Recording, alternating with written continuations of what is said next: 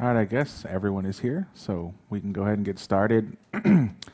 My name is Ernest De Leon. I work for Morantis. I am the chief cloud solution architect there. So what I work on is a couple of different things. We work on obviously deploying and designing clouds, but also migration of workloads in the cloud. There's my contact info. It's kind of been up there. So this presentation, I'm going to try to squeeze it into 40 minutes. We are the last one, so I'll stay afterwards if anyone has questions. I'll also try to leave some room at the end, but this is a pretty big discussion. This is a huge problem that people try to tackle. We don't often get to see the insides of how this gets done, so I'm going to try to elaborate as much as I can in this time period, so bear with me.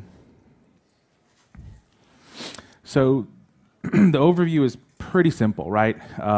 This isn't rocket science. It's actually fairly straightforward mathematics. It's just a matter of how you apply it and how you grab those numbers and how you massage them into what ends up being capacity management. So some of the things we'll cover, what is capacity planning, why do we need it, small and large scale clouds and how it differs, end-to-end lead times for capacity. I have some anecdotal numbers for you. As you know, we work with clouds. Our customers span the gamut from very small, 5 to 10 node clouds up to thousands and thousands of nodes and dozens of clouds that span the globe in data centers. So all the way up to telco scale. So we'll go into some of those numbers. Capacity inflection points and triggers, which are kind of terms I use for how the capacity planning process is then used to actually grab capacity and bring it into the cloud. And the last thing is kind of developing the process for capacity planning. And that's mainly because it's going to differ by what kinds of workloads you run, what the scale of the cloud is you're running, your architecture. As you know, OpenStack doesn't have a single reference architecture. It's super flexible, so you can deploy it many different ways. So we'll kind of dig into the process, and then you can kind of take that and apply it to your own data center. So the first thing is, what is capacity planning? Well, it's fairly simple. It's estimating the storage, computer hardware, software, and connection infrastructure resources required over a future period of time. Obviously, because of time constraints, I kind of gauge this more towards the Nova side of it or the compute side of it. But we use the same exact methodology to approach storage. So whether it's object or block, it comes kind of the same way. So why do we need it? Fairly simple. Cloud grows at a rate that you don't control, right? That your users have the ability to dynamically spin up and spin down resources, and their workloads shift depending on what they're doing, and you may not expect spikes in workloads, and this becomes incredibly difficult the smaller the cloud is. The larger the cloud is, it's a lot easier, and we'll show that when we kind of dig into the anecdotal numbers for this. Unlike the public cloud, so this is huge, and you can kind of debate whether Amazon does this or not, but when you're running a private cloud based on OpenStack, you now have access not only to the underpinnings of the infrastructure, but also you usually have a closer relationship with the users that are running workloads on your cloud, specifically the large demand users. And using a demand planning and forecasting kind of methodology there helps you because you gather more data points than you would normally get if you were not able to see the underlying infrastructure and the usage patterns, right? And not able to talk to that customer or that user directly and figure out what they're going to run now in the next 6 months, in the next year, et cetera. And then the last thing is, so one of the biggest mistakes we make as operators of these clouds, if we do not do capacity planning correctly, is we try to use overcommit to solve these issues. And that ends up backing you into a corner at a certain point, because inevitably you're going to get a workload in this cloud that is either CPU or RAM dependent, right? And where you cannot have overcommit. And granted, you can create other availability zones or host aggregates or whatnot to move those workloads kind of into their own niche corner, but that's kind of not the right way to do it. So What we don't want to do is put ourselves in a position where we're using those kind of things to make up for the fact that we've incorrectly managed our capacity in the cloud. So small capacity clouds are very difficult to plan for a very simple reason. A user workload spike can break your model, right? This happens all the time. Anybody who's run a cloud gets a user on there and their application use grows, and there's a spike in usage and all of your available capacity is gone. This is one of those things you want to avoid. Again, so on a small cloud it's hard, on a large cloud it's a lot easier. Large is easier just because, like it says here, right? The ability for a single user to spike to the point where they eat up all of your capacity is small, or it's limited, right? Now you could have multiple users do that, but it's still unlikely. So we have to be diligent in monitoring the growth pattern on a regular basis, right? So when we get to the anecdotal numbers piece, we'll discuss that. But essentially, we're constantly gathering data. In most of our customers' environments, we're gathering data on a daily basis from the back end of the cloud that tells us aggregate instance aggregate instance counts, right? Utilization. We know the server counts, obviously, because we built the cloud and we've been adding capacity to it. And then the last thing here is you never want to take a short-term solution to a long-term problem, right? So capacity planning is always a long-term solution. You're always looking at least 6 months, if not a year out. And primarily, that's because of lead times, right? So, and we'll get in a little bit more of what composes an end-to-end lead time for the purpose of managing capacity here. So the total end-to-end lead time includes a couple of things, right? So the first thing is the manufacturer lead time to get the servers to your door. Depending on who the manufacturer is, depending on the type of hardware you standardized on, and then other things, right? Because you have things that are not under your control. It could take anywhere from 3 to 4 weeks to 3 to 6 months to get servers, just to your door, to the data center. That doesn't even count provisioning them in the cloud. The next thing is burn-in and testing. If you do that internally, right, which many of our customers do, some of them have it done by the vendor or the VAR who's in between. Rack stack cabling in the data center takes time, especially if you're running at scale. If you've got huge clouds, it's going to take several days for a team of guys to rack stack and cable all of those servers. The last thing is probably the easiest, at least if you're running Mirantis OpenStack. Fuel automatically provisions and pulls all the hardware into the cloud for you. So but you still have to take that into account, right? That takes time, and it takes a person or people, depending on what your method is to do it. And if there are problems, someone has to fix them. A lot of times, an automated tool like Fuel will expose other problems you have in the infrastructure, like incorrectly cabled boxes, incorrectly, servers that have the wrong size or amount of hard drives in them. These things kind of pop up in these tools, and you have to go back and fix that. The most volatile of all of these is the manufacturer lead time. Delays can happen for any kind of internal component problem. And depending on the scale at which you're operating on, that's another thing, right? You can go to the manufacturer and say, hey, I need 500 new servers, and I need them by 2 weeks from now, and they may not be able to deliver them to you, or they might. Or you might have a situation where a natural disaster causes a factory that makes hard drives to go offline, and then there's a shortage, and you can't get them, right? So you have to understand what that is. And you can work with your vendor or your VAR to understand what the typical lead time is for any of this, and just put that into your planning for your capacity planning. And the last thing is, always look at this like you're a developer. Always pad the lead time, right? If you know that your capacity or your end-to-end lead time is going to take 6 weeks, then make your plan 8 or 10 weeks. So you always have a buffer. And when we get into the numbers, you'll see why that becomes important. So here's the first of some anecdotal numbers. And I have about 4 of these charts to kind of show where all this, 3 or 4 of them, I don't remember how many it is. Anyway, and I took a snapshot from March 2014 to March 2015, obviously, because these are representative of our customers' clouds. And, we're far enough out that this is not kind of a trade secret of any kind. I've also averaged the counts across 5 different clouds. The numbers are very similar across them and their workloads, so we're not giving away any kind of information here that no one else would know. And it gives you a picture of 1 year of utilization growth from end to end, which is big, right? At least in the OpenStack area. Most of the time you see snapshots of weeks, months, but this gives you a full year to year end. Next year, if I happen to do this again, we can go for 2 years and see what the utilization looks like. The data is from a single region within a large cloud. So these numbers came from customers that are running medium to large clouds, and this is a single data center, single region of many. I mean, most of these customers are running dozens of these, right? And then other regions' numbers, like I said, were similar. So there's not any kind of big discrepancy to where a small cloud is pulling down the numbers from an incredibly large one.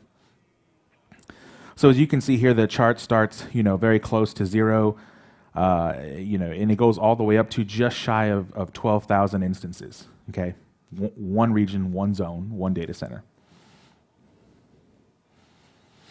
The server count over time.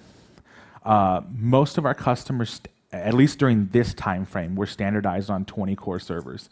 Part of the reason is it's kind of a best practice. If you guys, I used to be with VMware back in the day, then Eucalyptus, then Mirantis.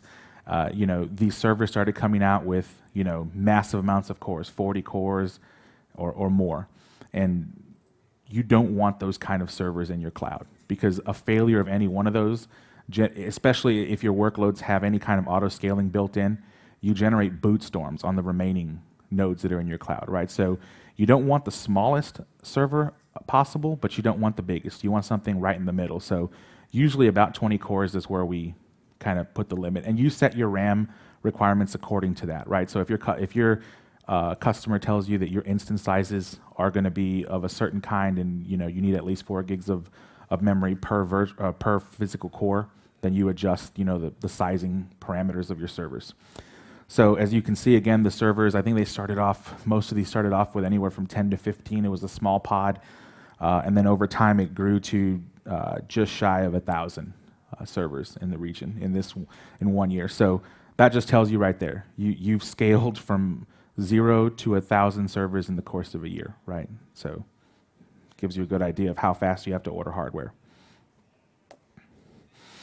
This is the capacity graph. So what this is showing is, based on these customers' instance types and flavors, how many instances could we hold in this cloud at any given time along this path, right? And then the next graph I'll show you will plot these 3 against each other, so you can see how this looks in real life. So, big spoiler here, we managed to keep capacity ahead of demand, right? And that's kind of the idea. So again, starting at very few instances we could hold, all the way up to just shy, I think that actually tops out at just over 18,000 instances that can be hosted in this one region. And so this is where we plot the 3 against each other. So the server counts, as you can see, it's a fairly linear growth pattern. The instance count, it moves up a little bit more aggressively, and the capacity supported, it also moves in the general same direction, but you can see some differences in there, right? So you can see just after January of 2015, the instance count takes a more aggressive jump, or more, and the reason is because at this point more and more of the internal users of these clouds are becoming comfortable with using the cloud, and they're starting to use things like auto scaling, right? Whereas before they were still doing the old lift and shift off of VMware and bare metal, they're now getting into using auto scaling groups, right? Because they've figured it out. And so now the growth is kind of, the ship has sailed. You just have to keep up with it. You can also see in the yellow line right before January 2015, it kind of loses its aggressive slant. And the reason for that is when you're on a small cloud, you're aggressively growing, right? So the point at which you hit an inflection point and a trigger to get the capacity planning process, or rather the hardware provisioning process, kicked off is a lot sooner, right? And the number that you're doing, right? The amount of hardware you're ordering as a percentage of the total hardware you have in the cloud at that point is much bigger. And when you get up to a certain scale and you're seeing there that it's just shy of 10,000 instances, give or take, you now can back off that number, right? So whereas, and I'll show you another slide with those numbers roughly put there for you, but once you get up to that point, you're right at about a 50% utilization trigger where you need to go and start the provisioning process again. Once you get to a scale where you're up around 10,000 instances, then you can start backing it off to about 80%, right? So you're keeping a 20% buffer instead of a 50% buffer in your cloud, which again is why it's easier with a larger cloud to manage capacity as opposed to a smaller one. So capacity inflection points, right? So how do we look at this in a semi-pseudo-mathematical way, right? Not a knee-jerk, oh crap, we're out of capacity. So there are points at which the infrastructure utilization rate indicates that more hardware should be procured, right? So this is what starts the process, right, of provisioning additional hardware and additional capacity into your cloud. These inflection points are calculated based on the total size of the cloud, number one, the user growth patterns, and the total end-to-end lead times for provisioning, right? So we put those three together to generate what is our capacity plan model, right? So on small clouds, less than 50 nodes, we're looking at about 50% utilization. So the inflection point is 50%. Once we've utilized 50% of the available resources in the cloud, we trigger the process to provision more hardware. And then we add a 90-day growth number, right? So in that, what we're looking at is what's been the growth over the last 90 days, and we add that onto the top. And typically that growth is about 50% on a small cloud, right? So we're basically doubling the hardware, or at the very least adding 50% of the original number. So it would be 50% growth, not 100% growth. On a medium cloud, which is 50 to 500 nodes, which is still kind of small in this scale, but we consider that medium, you're about 65% utilization, same number, right? So once you hit that number, you trigger the process again. On a large cloud, this is where it gets a lot easier, right? So you're over 500 nodes out there. You can get to 80% utilization. So that means that you can wait all the way until your buffer and your capacity is only 20%, and then you trigger that process, right? And a lot of times, at least on the 80% utilization number, we found that a 20% growth factor on the number of servers was just right? So if we go back to, so these numbers are all based on the observation of numerous customer clouds, right? And it can vary depending on the workloads. But if we go back to this slide, you can see, right? So right after November 2014, that's where we started backing off, right? From the 50%, we backed off to the 80% and left the 20% buffer. And from that point forward, instead of adding 50% capacity every trigger point, we only added 20% capacity every trigger point. And that still allowed us to keep ahead of the total capacity needed in this cloud by quite a bit. So that blue line ends at just above 12,000, and we've kept the available capacity just above 18,000. So we have capacity for 6,000 instances, right? These are not servers.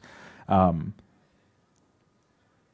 I can tell you from the next 7 months now, those lines have become closer together, but we still managed to keep ahead of the curve, right? So we've not had to get in a position where we used overcommit ratios to solve this problem.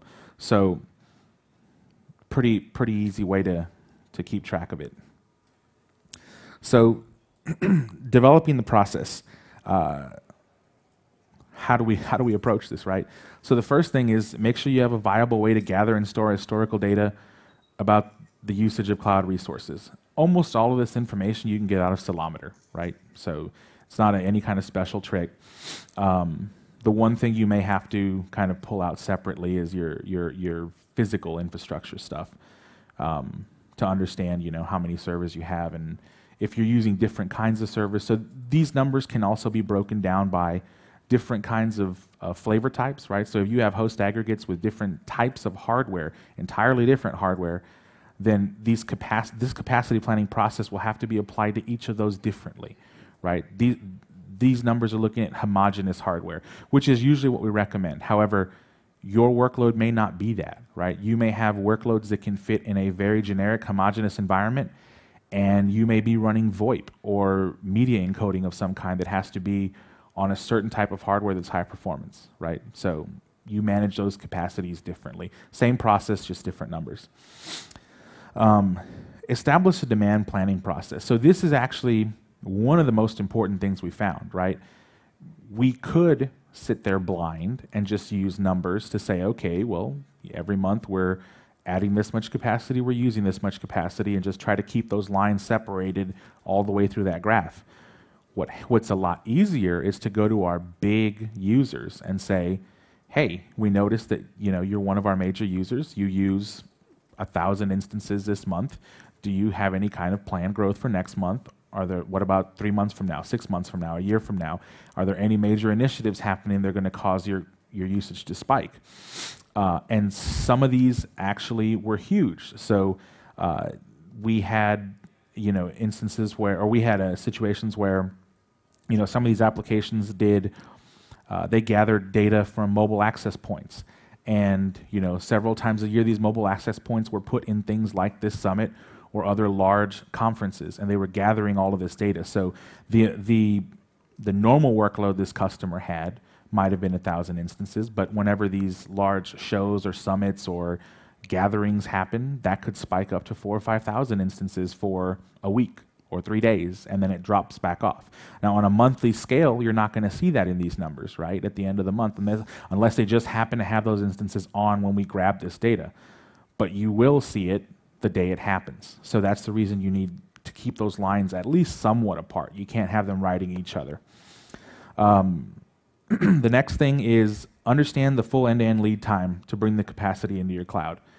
Fairly simple. Talk to your VAR, talk to your manufacturer, ask them, based on this specific build, this bill of materials that I want for my servers, what's the average lead time? What's the longest lead time you've seen?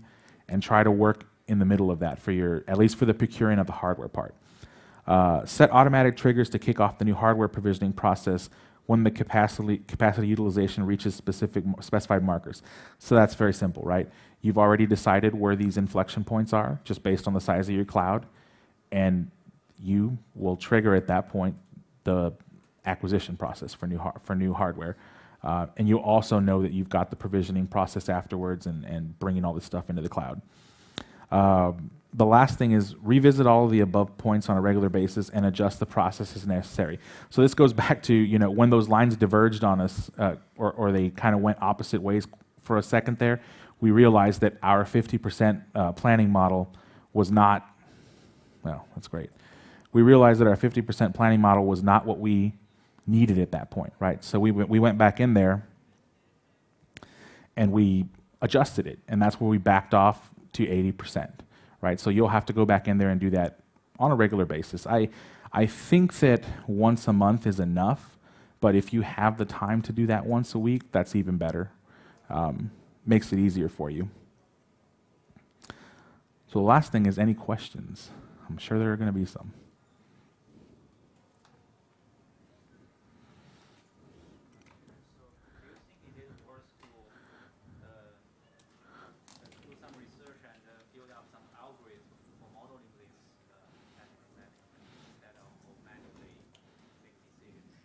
Absolutely. Some of our customers did that. They built their own tooling and built their own algorithms to kind of monitor this and trigger it on its own. That does work. The only issue with that is usually when you're building an algorithm like that, you're on a set path, right? So you're either on the 50% or the 65 or the 80, and you can go in there and adjust it at any time to change. But it's harder for an algorithm to see something like, we had a spike, for example. We had a spike in November and December, right? And in January, that utilization is going to drop significantly. However, the algorithm will see that as a spike on a projected path and automatically trigger a provisioning process for hardware that you may not need, right? But you'll understand your customers' needs better than that and their usage patterns, right? So in a very large cloud, especially one that has workloads that deal with retail, an algorithm would have to have a lot more logic in it to understand the retail cycles, right? And the expansion and contraction of workloads that are servicing retail online outlets versus somebody who's running, a bunch of Hadoop workloads or something like that. So you can do that, absolutely, and we have some customers that did. You just have to keep in mind that one algorithm is not going to suffice for every type of workload, every type of customer you have out there. There's still a human touch that's required, at least for now. I think at some point we will get to where we can model this better with just algorithms. Not directly related to capacity planning, but since you talked about the sizes of the retail systems, I wanted to understand, are there factors in terms of what components you are using from OpenStack that determine the maximum size of a region that you should? So yes and no, right? I mean, if you hit, there are logical limits to what these services can handle, right? We find them all the time, especially on the large scale clouds.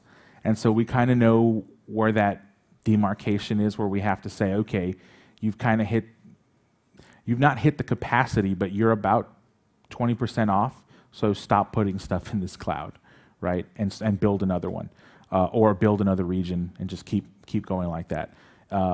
Most of our customers have kept well below those just because their needs are more of scaled out clouds, having many of them, as opposed to having one huge one or two huge ones or anything like that. So, but yes, if you start seeing performance problems, or you understand where the limits are of performance for any of these services, that's absolutely a logical boundary where you need to build another cloud.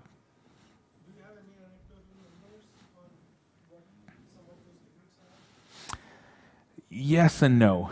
It depends. So we've got things like, for example, we've noticed that regions seem to hold together fairly well as they're, well, it's the question slide, as they're approaching about 2,000 nodes, right?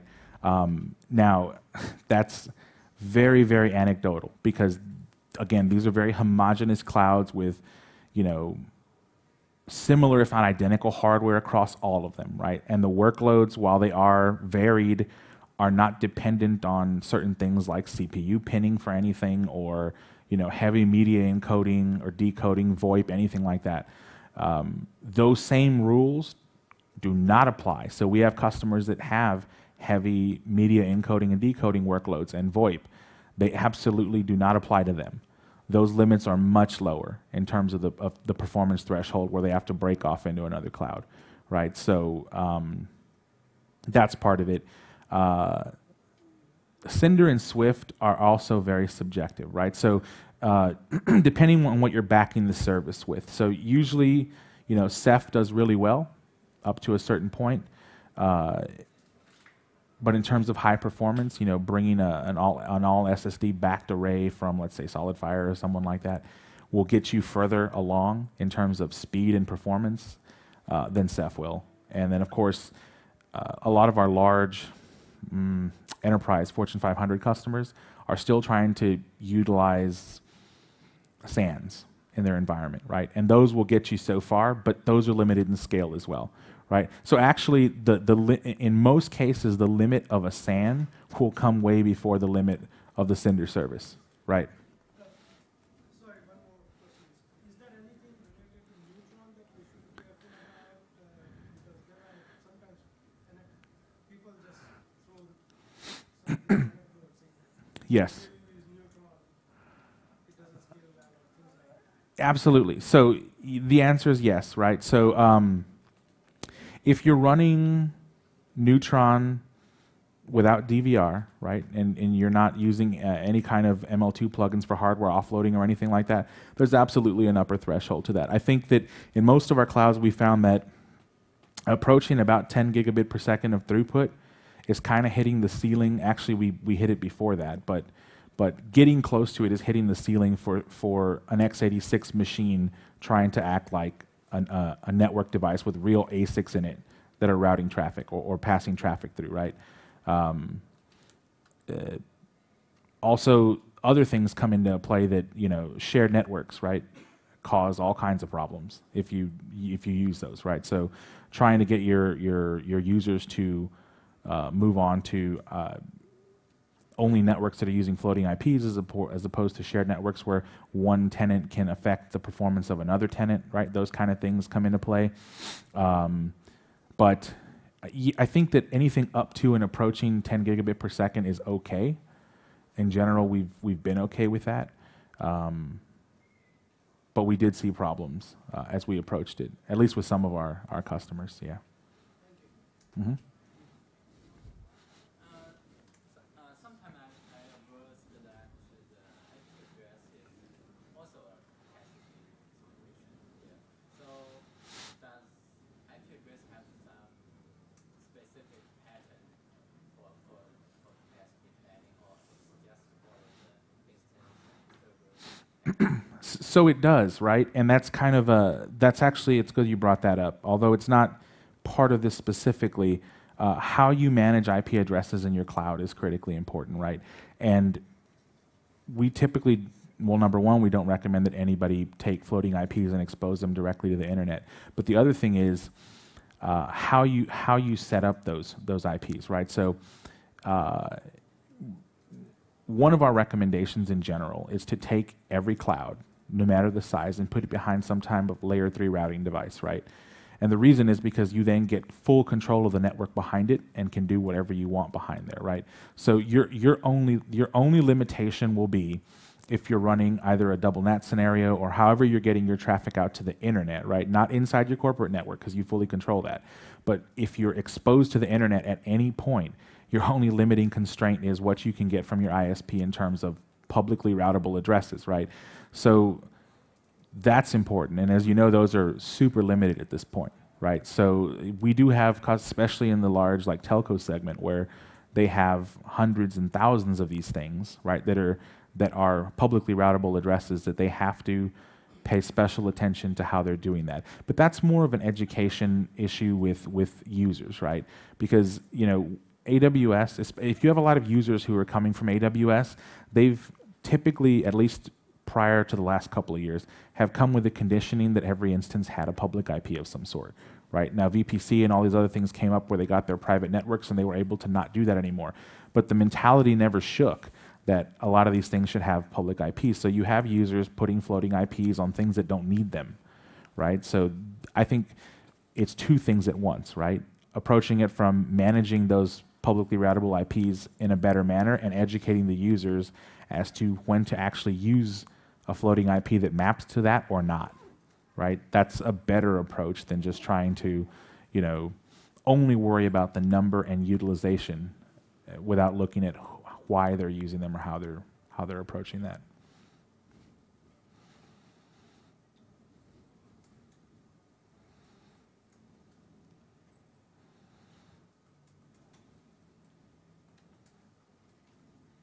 Anything else?